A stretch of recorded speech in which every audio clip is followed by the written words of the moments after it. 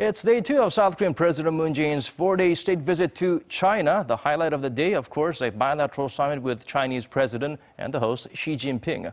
Our chief Blue House correspondent Moon Connyoung is traveling with the president. She joins us from Beijing. Connyoung, the two leaders have concluded the talks for today, I believe. Right, Daniel. So the third bilateral summit between South Korean President Moon Jae-in and Chinese President Xi Jinping has just come to a close. To just give you a recount of the series of events of this evening. Now, the third meeting between the two leaders kicked off with an official welcome ceremony at the Great Hall of the People. And as customary with most state visits, President Moon and Frist Lady Kim Jung-sook were greeted with honor guards and military band and, of course, 21 gun salutes.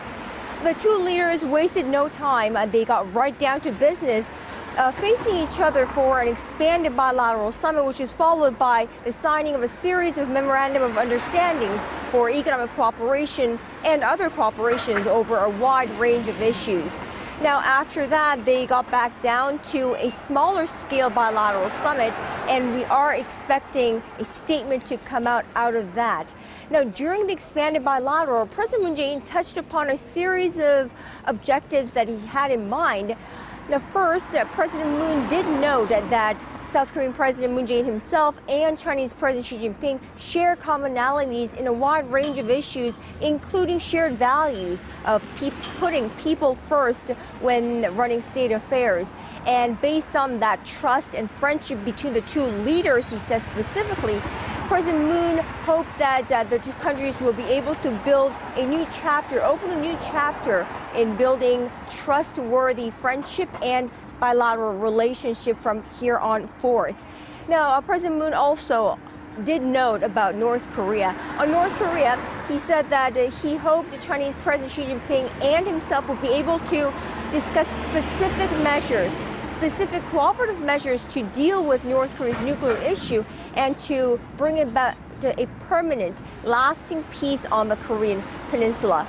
So he did discuss those. To that, Chinese President Xi Jinping did note that this is a critical time for the relationship of the two countries, and that he hoped that the two leaders will be able to negotiate on something so that they could actually move toward a brighter future.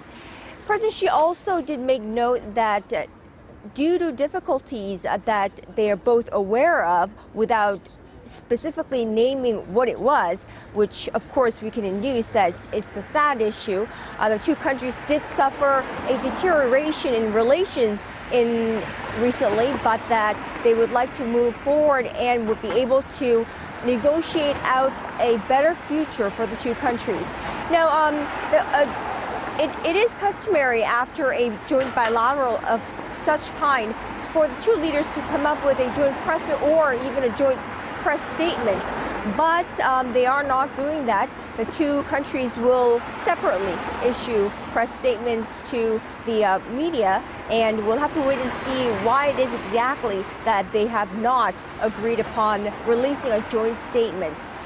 There was another looming factor as President Moon Jae-in and Chinese President Xi Jinping entered these talks. Two of photojournalists, South Korean photojournalists traveling with the presidential press corps here with us in Beijing, were assaulted by Chinese security guards at an event earlier today as they were trying to cover President Moon Jae-in's moves during the event, the trade fair event. And one of them are critically injured, and they were beaten by Chinese security guards, and both of them are now hospitalized. To that end, South Korea has requested for an in-depth investigation into the issue, and we're still waiting for the results to come out. But the sentiment here amongst the media is, of course, not favorable, as this is an unfortunate incident that happened on the ground, reporting along with the president by the Chinese security guards. So we'll have to wait and see how that unfolds as well. Daniel?